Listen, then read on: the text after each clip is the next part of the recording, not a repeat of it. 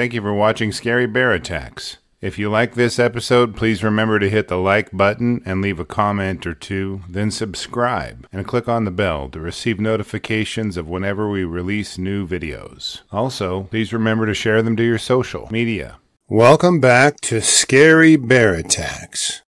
Today's episode takes us to the West Canada Lake Wilderness area in the Adirondack Mountains in central New York State.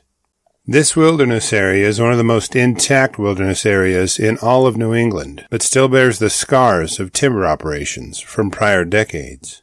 The old-growth forests showcase majestic hemlocks, yellow birch, red maple, and red spruce trees, and the timber scars are growing back in with balsam fir, black spruce, eastern hemlock, and paper birch trees. The bogs and ponds make this area difficult to travel off the trails, and few visitors venture through, save hikers and mountain bikers. Animals that are found here include white-tailed deer, wild turkey, and moose. The predators aren't varied in species, which include bobcats, coyotes, and black bears. But just because there are not many species of predators doesn't mean they aren't dangerous. The Northville Placid Trail winds through thick bushes and along creek banks at elevations varying between 2,500 and 3,500 feet. The climate is a continental climate, with warm, rainy summers and very snowy, cold winters. The trail puts visitors in the middle of nowhere, which may seem hard to understand given the state's high population, but safety and help are at least 8 miles away. The hike out covers steep hills and densely forested valleys if you get into trouble, or if it somehow finds you. On September 18, 2013, 22-year-old Amy Stafford was on the third day of a solo hiking trip through the wilderness. She hadn't brought along bear spray or a firearm on her trip, opting to be armed only with her camera and her wits. Being a member of the Army Reserves, while she attended Rochester Institute of Technology, she had confidence and some training in how to handle stressful situations. Having recently climbed all 46 peaks in the Adirondacks, she was experienced at demanding tasks and pushing herself to her limits. The past summer, she had spent time as a lifeguard at Golden Beach State Campground at Raquette Lake, and had planned this hiking trip as her farewell to summer before returning to her parents' home in Pennsylvania. Amy had started her adventure in Northville and had pitched camp each of the prior nights along the trail. Near Indian Lake, she'd hiked briskly for a spell before hearing a strange sound behind her. Turning around to investigate what the source of the noise was, Amy was startled to see 3 black bears about 25 yards behind her. She wasn't alarmed at running into the bears, and quickly snapped a few photos as keepsakes. She figured they would likely move along and leave her be, but what she expected and what occurred would change her life forever. Hiking along, Amy kept an eye on the bears just to make sure they were leaving. They seemed to keep the same distance between them, but didn't leave the trail. Each turn and rise in the trail, the bears continued to follow her.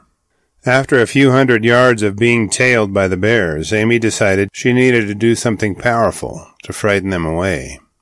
Being a scholar of the backcountry, she'd always heard that making yourself look large and yelling helps drive away curious bears. She lifted her hands above her head and screamed at the bears to go away. Each time she did this, the bears would scamper off a few yards, only to return to the trail and follow her once again. Ever so often, Amy would round a bend and the bears would disappear through the foliage.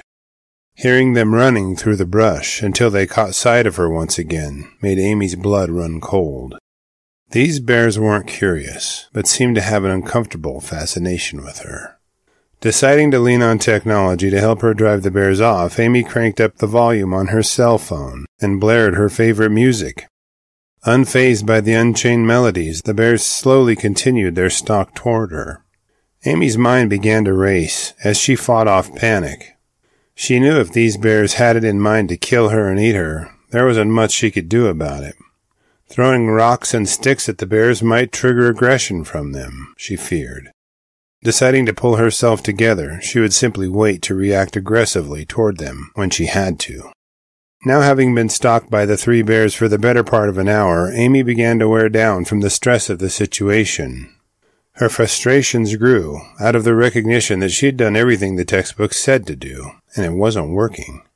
The bears continued to slowly plod along behind her, always matching her pace and remaining in sight. Making her way through a mile of trail, the bears began running through the forest alongside Amy to pop out in front of her on the trail. They would bounce on their front legs and chuff at her in an attempt to frighten her into running. Having seen the bears change tactics from following her slowly to running around her and cutting her off, Amy knew that she might be in for a fight for her life. That is when she remembered the knife in her pocket. Reaching her hand into her pocket, she grasped it in her right hand and brandished it toward the bears as she threatened them with her trekking pole in her left hand. The blade of her knife was anything but intimidating, given it was only 3 inches long, but it was all she had to defend herself with. Her timing couldn't have been better.